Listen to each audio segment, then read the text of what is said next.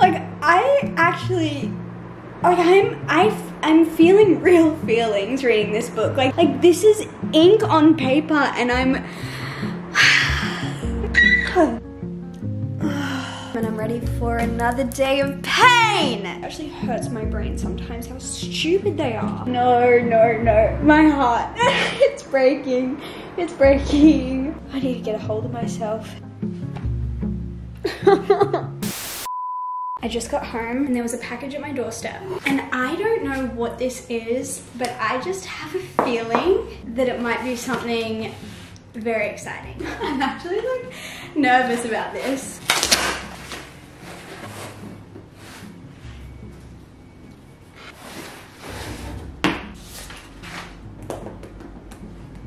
She's so beautiful. Oh my gosh, you're actually, what is my life? She's thick, guys. She is thick. This is my Roman Empire for real.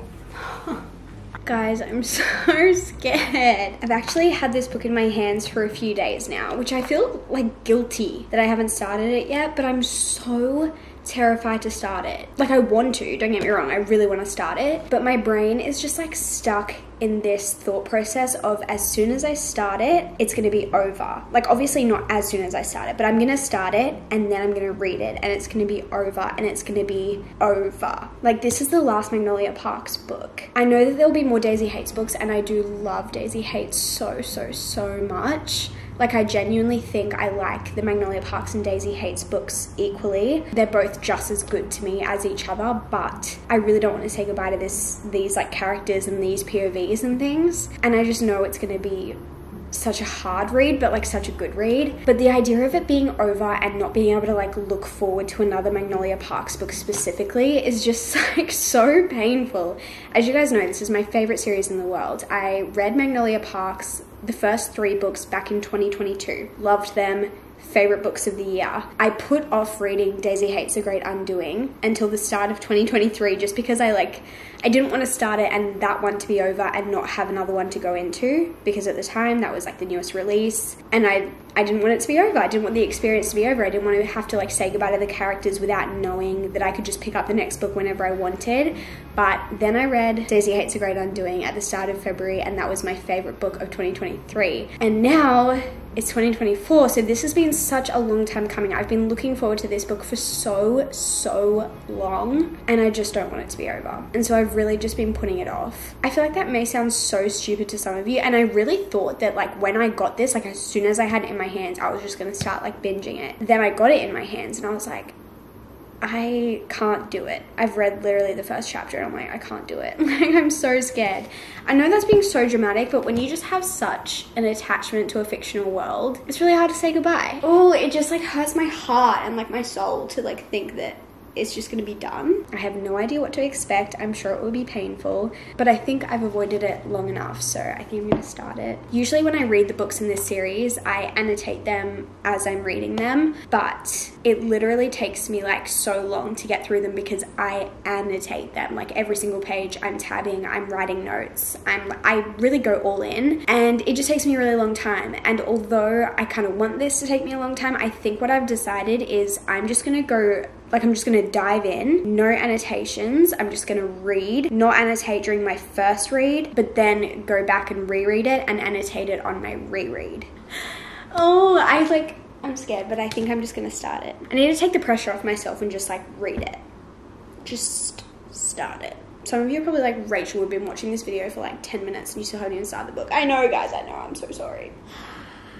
Hello, future Rachel coming in here because I realized I didn't tell you guys whether this was like spoiler free or spoiler or whatever, and so I'm just jumping in to say this is like pretty much spoiler free. I do mention or like read you guys some out of context quotes, so if you don't want to see like anything to do with this book or even just like vague hints at things, probably don't watch this video, but I don't spoil anything specific. I like hint at things, and if you read the book, you'll probably know which things I'm talking about once you read it. And sometimes I mention characters, or sometimes I imply things, but I don't like actually like straight out say things, and I don't straight out spoil things. So I just like get scared because I'm like, what if someone takes something I've said as a spoiler? I don't think I've spoiled anything, but if you don't want like any sort of spoilers at all, or like anything even just like in the realm of potentially, I don't know, creating some sort of expectation, don't watch this video. But I would say that this is a spoiler-free reading vlog, so enjoy. I was just about to start the book and then I was like, wait, I need to change my outfit. So I feel like I'm officially ready to start this book with my House of Jupiter t-shirt, my MPU uniform, if you will. Okay, I'm gonna start it, I'm gonna do it. Chapter 1.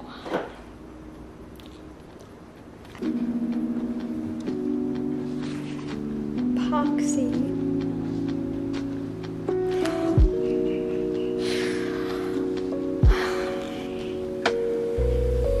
I missed them so much. These characters are my best friends. They are. I could cry. Like, just being back in the world. I'm crying. I can't see the page. My tears are blinding me. I just can't explain. Like, this writing and these characters, the way they talk, the way they act, the way they think, it's just, it feels like home to me. It really does. Home in book format. I'm so scared for this to be over.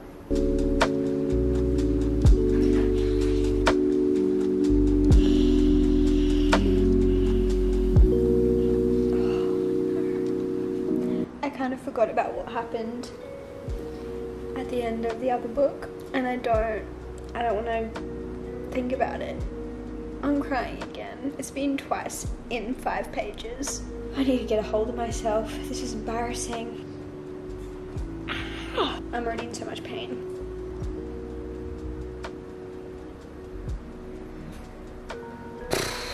This is a lot.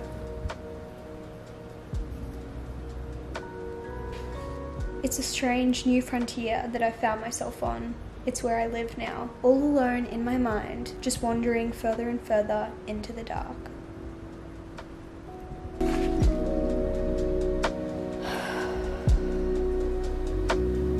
Magnolia Parks is one of those books where if everything is going right, at least something will be going wrong. And if everything is going wrong, at least something will be going right. And at all times, you're so conflicted between being happy for the good thing that's happening or being devastated for the bad thing that's happening. Often it's kind of like one character will be doing well while another is going through the hardest time of their life. And it's so hard to feel both at once. Like, feel happy for the characters whose life is going well, or feel sad for the characters who are just falling apart. And right now, there's something so good happening, and something that we've been waiting so long for to happen. But at the same time, there's something so bad happening, and it's so confusing and conflicting as a reader, because you're like, we finally have this moment that we've been waiting for 4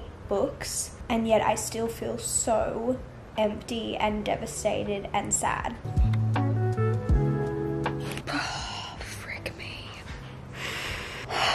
I have to go out tonight. I can't cry off all my makeup. The little family she built for herself gathered around her, locked arms, and didn't let go.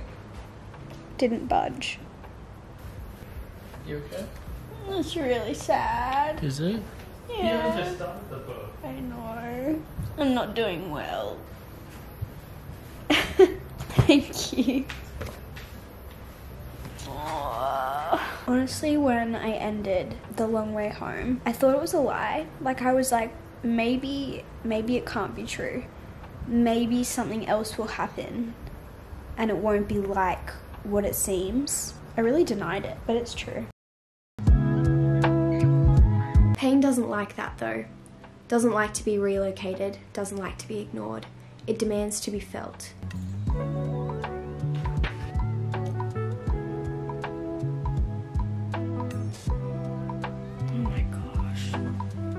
did not expect that.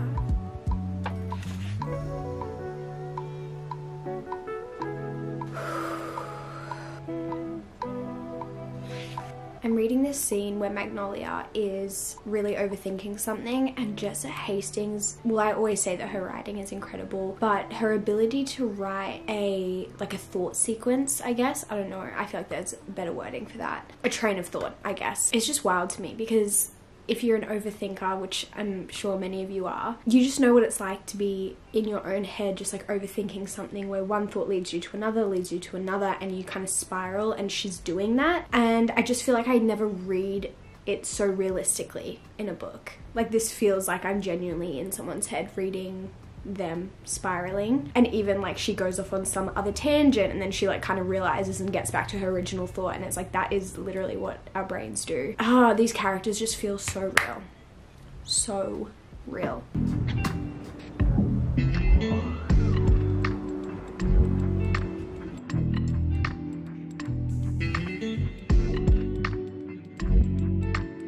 Like, what is wrong with some of these characters? Like, oh my gosh, it actually hurts my brain sometimes how stupid they are. Oh my gosh.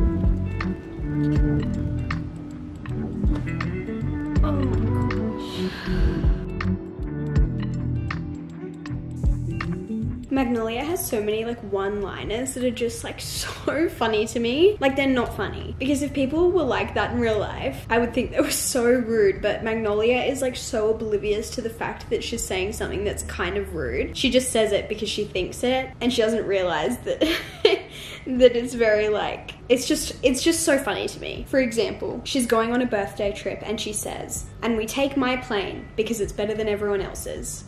And it's just like, that is Magnolia summed up. She just says it how it is, you know? But it's like, why is that so funny to me? "And we take my plane because it's better than everyone else's." Like, so Magnolia. Oh, Magnolia is like my spirit animal, honestly. I wish I had like the confidence and the delusion that she has. She's sitting down with her parents, and she says to them, "You summoned me, did you not?" Summoned? Harley rolls his eyes. That's her dad. "You're not the bloody ghost of Christmas past." Like, it's an awful situation happening right now. Like, actually terrible. But she still manages to make me laugh, which just, I appreciate that, Magnolia. Her dad was like, "Oh, thank you for coming and meeting with us. Like, I'm glad that you came." And Magnolia says, "I'm only here because I was promised to Kelly." It's just too good. It's too good. Like, okay, it's camp. I think that's the type of humor it is. It's campy. It's so ironic. It's so outrageous. It's so ridiculous that it's funny. I don't care about designer things. I don't care about, I don't know, this idea of extreme wealth. Like, it's obviously not something that I've ever experienced, nor will I ever, but I find Magnolia in this context funny. She's so oblivious to so many real world things, and that is sad and bad, but it's a book, so I can feel like I can justify it in this way. I feel like a lot of people read these books and they're like, "Oh, like, I can't relate because I don't like designer things, or I don't, you know, have this extreme wealth," or something like that, which I understand, and it's a valid criticism to make, but I don't think I'm trying to relate to these characters. Sometimes I do, definitely sometimes I do, and I honestly think that I'm relating more to Magnolia in this book specifically than I have in any of the previous books in the series, but that's more due to circumstances she is going through and how she is feeling, rather than her environment and her wealth and her fame. Do you know what I mean? So I'm not reading these books to relate. I read them for the writing. I read them because the characters feel like my friends, and it feels like coming home, even though I have no link to this world personally or in terms of relatability. But for some reason, Jessa can just make me feel like these people are real and they're my friends. Even though if these people existed in the real world, I would probably most definitely never cross paths with them. But a girl can just imagine. You know what I mean? She's just an idiot, and it's funny. I'm at page 267, chapter 33. I'm gonna stop there for a bit because I have to head out and run some errands, but oh my gosh, like, I don't know how I feel about this book yet. Like, it's hard to explain. I don't know. It's just different a little bit. it's the same but it's different from the previous books. It's still the same characters and they talk the same and they think the same and they behave the same with some character development. I will say, are they perfect? No. But have we seen development? Yes, a little bit. Have we also seen regression? Yes, a little bit, but due to the circumstances, I understand. However, I wouldn't say this book focuses as much on the romantic relationship, but more so on the individual characters and what they're dealing with and yeah, their development as individuals. But it does feel a little bit different because I can't explain it without being too spoilery, but I will say it's not as much back and forth as it is in the previous books, which is good because we've seen some growth, but the characters are just dealing with other things that are making life very, very difficult. And so it does feel a little bit different because of that, because we're just focusing on different things. But I am still very much enjoying it, and like I mentioned earlier, I think this book, for me personally, has been the most relatable because of Magnolia. I don't feel like I've ever really been able to relate to Magnolia before, ever, in these books, even though I love her as a character. Yes, again, like I said, she's problematic, she's selfish, she's all these things, but I love her as a character. But I've never really felt like I could relate to her, and in this book, I definitely feel like I can, in some aspects. So I feel like that's different in a good way. I'm gonna take a break and I'll update you guys later. I don't know if I ever thought I would really say this, but I really feel bad for Magnolia. I really do. Everyone just keeps leaving. Like, her world is literally falling apart. Not just one relationship, like everything. And you can have all the money in the world, but it doesn't stop your world from falling apart. And my heart kind of hurts.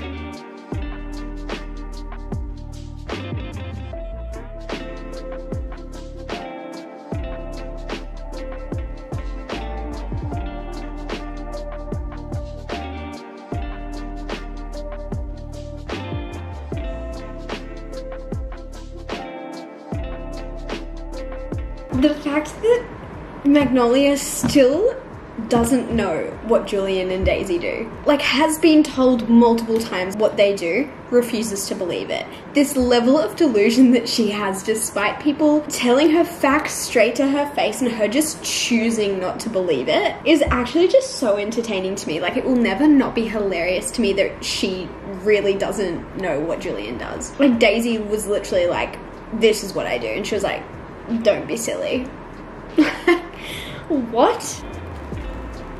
He gives me a tiny wink. There's magic in those winks of his, I think. I always suspected that to be true. They make you braver and stupider. I've done 1,000 questionable things because BJ Ballantyne blinked at me and gave me a half smile, and my stomach dropped 3 stories inside my chest cavity. I hope he winks at me forever. I'll never get over Jessa Hastings' writing. Never, ever, ever, ever, ever. Like, just simple things like that. She's literally describing his wink, and I'm like, I could cry. Yep. He just wanted a burger. And that's all a mess.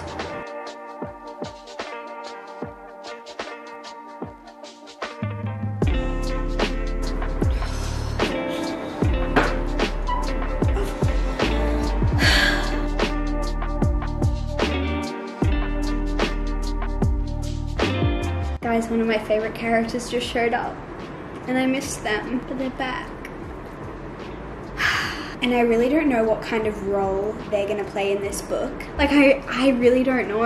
And I think we will find out. Oh, my brain is so conflicted because it's hard to explain without spoilers, but I want happy endings for multiple people, and multiple people can't have it. At least not in the way that I imagine it happening. But I hope they all get happy endings regardless. Like, this is the thing with these books. Magnolia Parks, like this universe, they don't get happy endings. These books don't have happy endings, but this is the final book in Magnolia and BJ's perspective. So surely this will have a happy ending. If it doesn't, which, like, there's a very real chance that it might not have a happy ending, obviously based on history and how Jessa Hastings writes endings, but also because Jessa Hastings doesn't follow a formula. She doesn't follow the typical formula. She herself has said, you know, like, I don't write books for other people, I write them for myself, and I'll do whatever the heck I want in those books, and the characters will tell me what they want to do. Like, I'm not gonna just make it all fine and dandy for my readers, you know, like, I'm gonna do whatever I think these characters would do. And she often says, like, I don't classify my books as romance, people have put me in that box. I don't classify my books as a certain genre, like, people like to place me in these boxes. And that is scary, because usually if you could say, oh, this is just a romance, you know, it's just like a third act conflict, and then they're gonna get their happily ever after, like, it would be nice to say that, but there's no formula with these books. It's just like, you're just watching someone's life unfold. You know, like, there's plot, there's things happening, but it's not like a formulaic plot, if that makes sense. I'm a bit stressed about it, because if this person gets their heart even more broken, I don't really know how I'm gonna feel. Actually, I do know how I'm gonna feel. I'm gonna feel really sad about it. So, Jessa, please don't do this to me. Queen of Hearts. Oh. Ow, that hurts. My heart hurts. Stop. Oh no. No. My heart. It's breaking. It's breaking. How do you come to care about side characters this much? Oh, ouch, Jessa. Like, I actually, like, I'm feeling real feelings reading this book. Like, these books really just get me. Like, this is ink on paper, and I actually could scream. Oh my gosh, Jessa.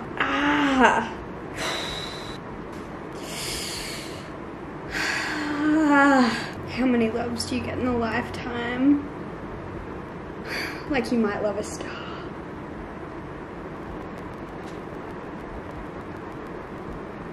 If it wasn't him, it would be you. I might pass away, actually. Yeah, I think I might. Ow, my heart hurts. In another life, yeah. I'll meet you there. Stop! When you walk through that door from now on, you're no one to me. Stop, no. Oh, like, I know it has to happen this way, but, like, oh my gosh. Oh my gosh.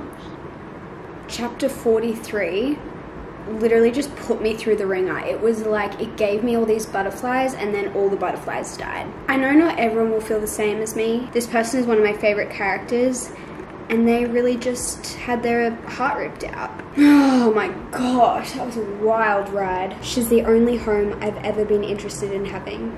Her body is the walls, heart's the ceiling. I'll live here forever.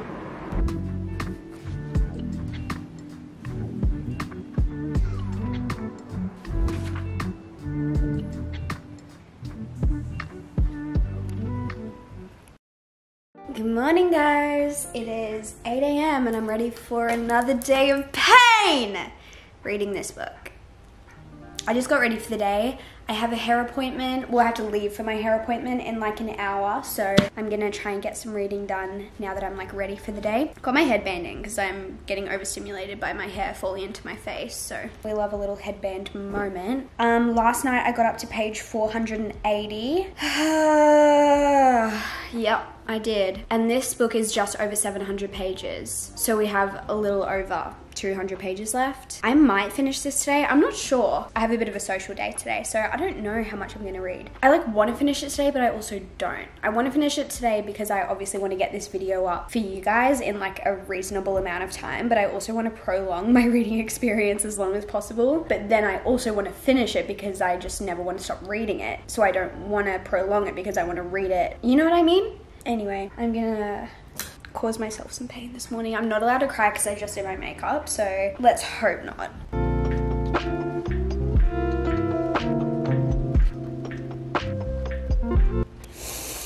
It hasn't even been 2 minutes yet and I already want to cry. Pull yourself together, Rachel. It's literally ink on paper. Okay. Happy, happy, happy. Not real. don't exist, don't need to emotionally attach myself to words on paper. I'm fine.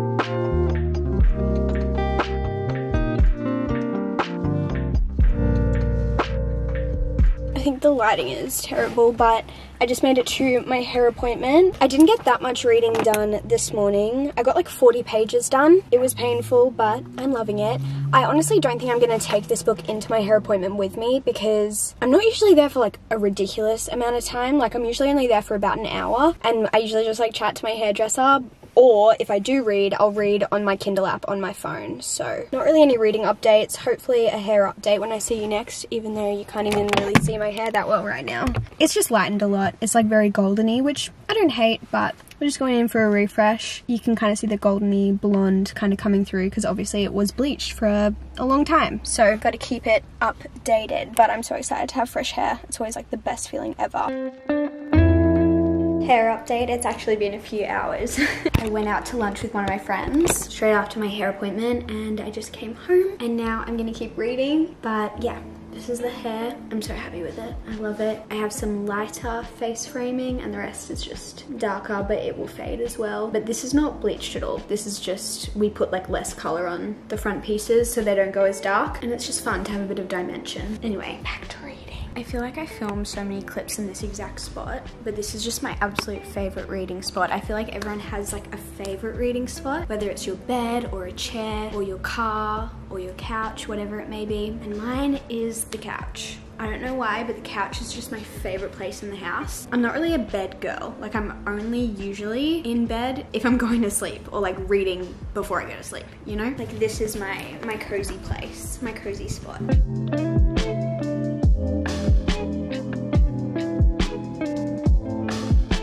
Excuse me, but what the heck is going on? Excuse me?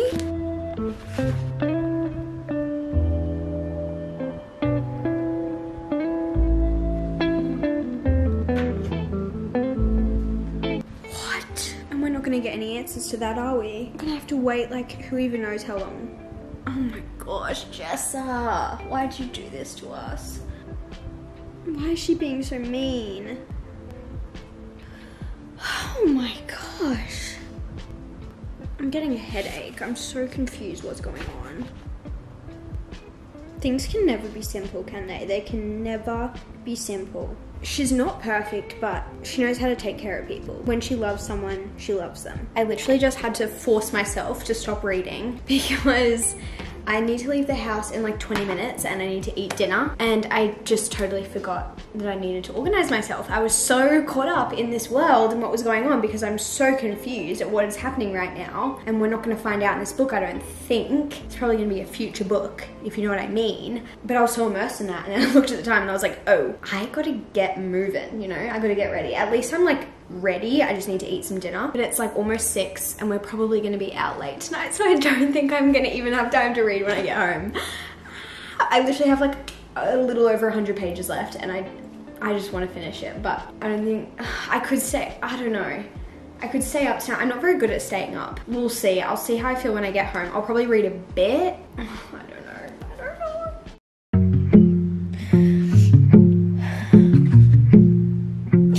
This actually hurts so bad, but oh my gosh. I'm not doing well.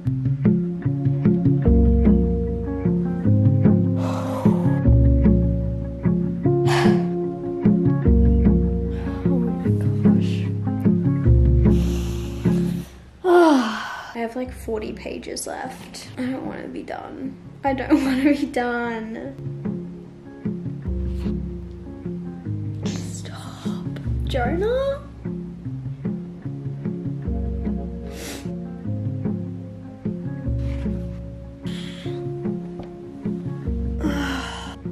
I just got chills.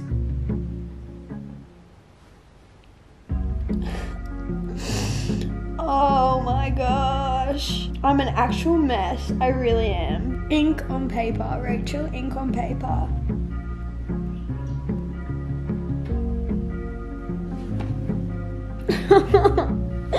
Oh. Oh my gosh. Oh my freaking gosh. It's too early for this. It's literally like 7 a.m. on a Friday morning. Like, why am I... Oh my gosh. Pull it together, let's go.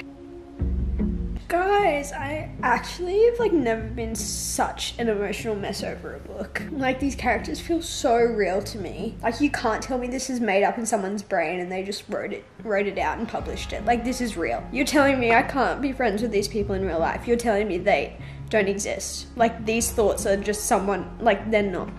It's actually quite rude.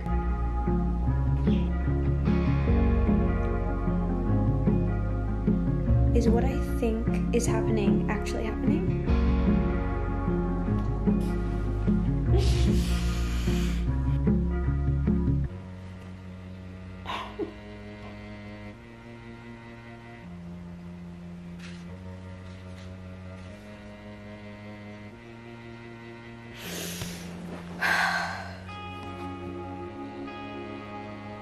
I can't believe it's over.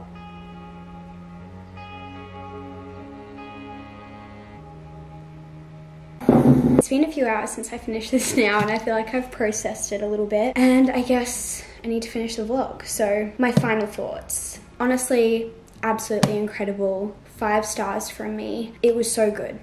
Like, it was just so good. It was heartbreaking, but also so heartwarming, and I feel like the ending was absolutely perfect. I was really, really happy with how Jessa chose to end it. I am so sad to be leaving this POV. Not this world, obviously there'll be 2 more Daisy Haites books, I'm pretty sure. And like, they've set them up well. Like, in this book, there are so many things that are happening that you're like, I just cannot wait to find out what is happening on the other side of this storyline, because, I mean, there's some very suspicious things going on, but you just don't know really what they are. You just know that there's something, and I'm so intrigued to see what those end up being. But yeah, Jessa has killed it once again. 5 stars for the 5th time. 5th book, 5th 5-star read. Yeah, it was, I have no words. Like, I absolutely adore this series. I love these characters with my whole heart, even though they definitely aren't perfect. But I think flawed characters are so important. And as I always say, Jessa's writing is absolutely unmatched. Like, there is just no one who does it like Jessa does. Absolutely adore this. I think this is also my first 5-star of 2024,